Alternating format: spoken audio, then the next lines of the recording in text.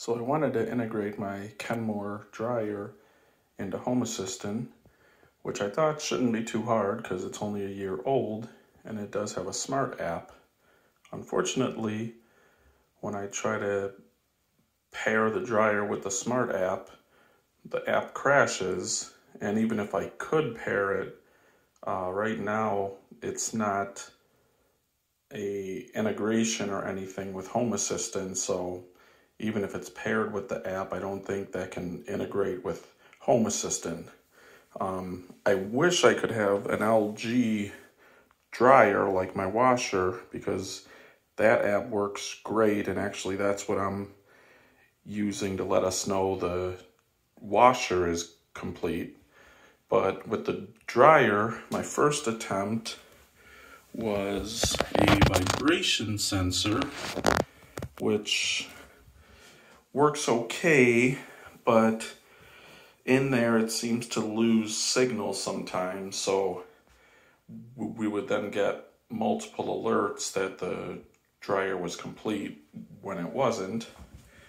Then the second attempt up there is a temperature sensor, which that kind of had the same issues in that it doesn't always report back, and even if it does, it's kind of hard to make an automation that goes off temp, because even after the dryer completes, it still takes some time for the temp to lower enough to be sure that it's not on. So this next thing is a Shelly EM, which looks like this here pretty much, except I only got one clamp. I don't have two because I don't need to.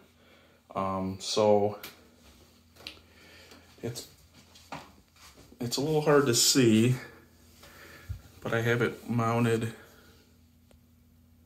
right there. And then the actual clamp is wrapped around the black wire coming off of the washer, not the incoming, so you can't see it.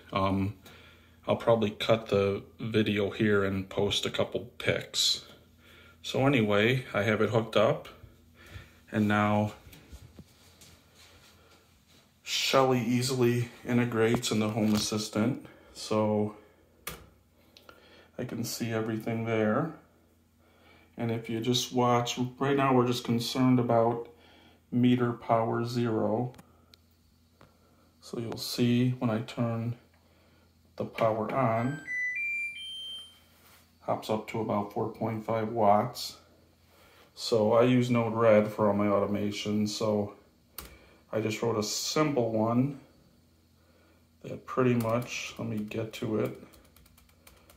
Got a lot of pages here. Laundry room. So we're concerned about this one here. So right now I just have it saying if the watts is over 50, that's what triggers it on, and it then waits until they're less than 50, and then right now it's just sending a text-to-speech message over our Alexa. So to kind of show you how it works, we'll close that, and then we'll hit start.